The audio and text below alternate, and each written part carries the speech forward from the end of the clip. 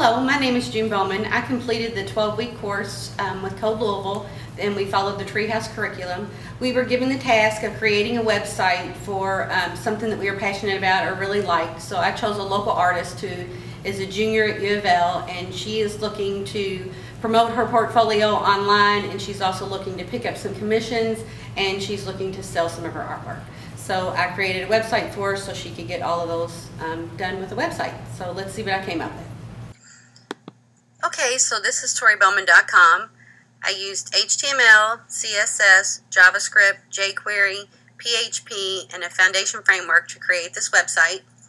And this is the home page. Since the audience of this website will mainly be people interested in art, I use pieces of art for the navigation buttons.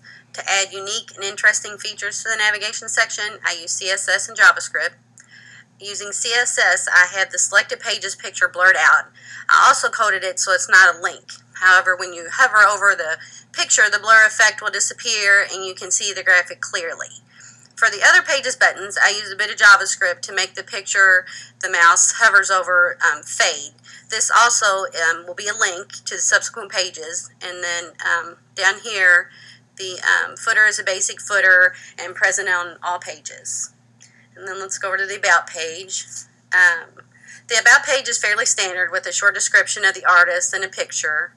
And then on the Gallery page has quite a few unique features. To view samples of artwork, you can either view a slideshow, video, or look at the artwork as individual images. The slideshow opens in a modal window. The video player was customized using media elements. As you can see, the status bar matches the color scheme of the website. You can also close the modal window with a click. The images modal window opens and allows the visitor to either scroll through the images or click an individual image to see the image full size. From the full size image, you can either close it out or you can return to the image list. So let's go over to the shop page. This page has Buy It Now buttons from PayPal. Clicking on the images opens them in a new tab, and then you can close that out, and that's pretty straightforward there. On the commission page, there's information text with a few links to email, the contact page, and an outside website that the artist subscribes to. It's pretty much just basic text. So we'll go to the contact page. On the contact page, both the envelope and button open the contact form in a modal window. The contact form submits a submit button and uses PHP to send an email to both the visitor and the artist. The form has error checking features and requires all fields have data before allowing submission. You can close the form with a click. Now let's go look at the code. Okay, here is the let's go to the header page. On each page, I've used PHP to include a header page, so that if you ever change it, I just had to change it one place, and it'll populate each page. The variables for the title is included on each page and called here. And since the links to the CSS and other files will change depending on whether the page is the home index page or sub-index page, I've included this if statement to make sure the link address is correct. Then there's the header title and subtitle are included on each page as variables. Then we'll move over to the navigation included page. The navigation section is also included using PHP on each page. The navigation page uses a combination of PHP and Foundation. The PHP will make sure the right page is put in the class selected, and the Foundation will format each element so it's responsive and shown or hidden while viewed using different size screens. The code at the top takes care of large and medium screen sizes, and the code towards the bottom takes care of smaller screen sizes.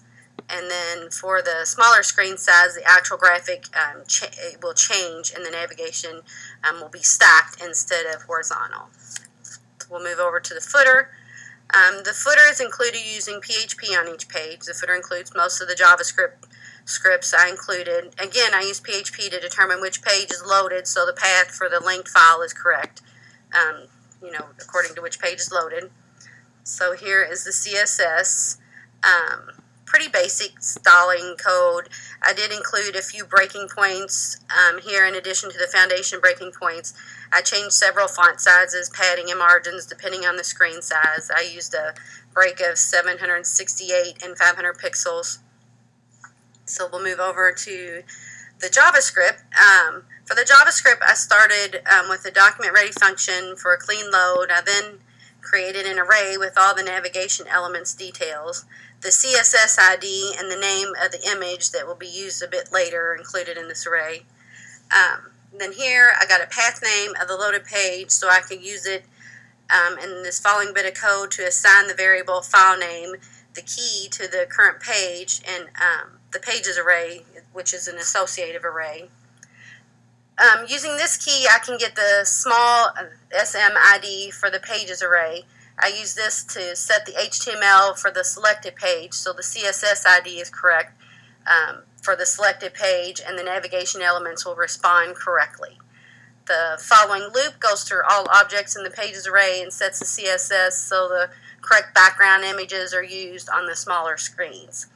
And then this last bit of script just fades a picture when the mouse hovers over it, and then unfades the picture when the mouse leaves. It's for the navigation elements on the larger screens.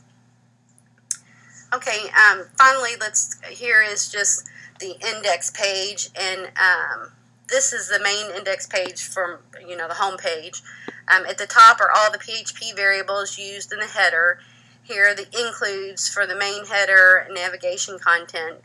The divs are formatted using Foundation for various screen sizes and breaking up the columns for large, medium, and smaller screen sizes. With this bit of code, I changed the actual picture used on the page depending on the screen size. At the bottom, here's the include for the footer code.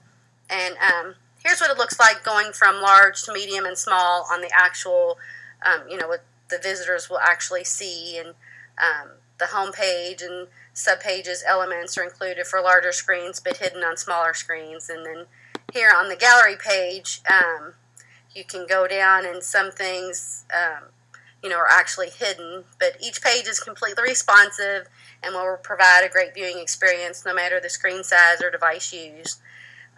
You can see this live at toribowman.com. I also have a page on GitHub at github.com/JuneB67. Thank you. My future plans for this project are I would like to take the pictures on the shopping page and have them open in a modal window instead of a tab. And I would also like to just make the shopping experience a little bit smoother instead of just buy now buttons from PayPal. Maybe make a whole shopping cart and have the shopping experience be completely within inside the website. My plans professionally, I have signed up for the PHP backend course, which starts in September with Code Louisville, and I will continue that. And I'm also actively looking for junior front-end web development jobs. So I'll be continuing that. And you can see this up at toribowman.com, and you can also see it on GitHub. My username is JuneB67. And again, my name is June Bowman. Thank you for watching.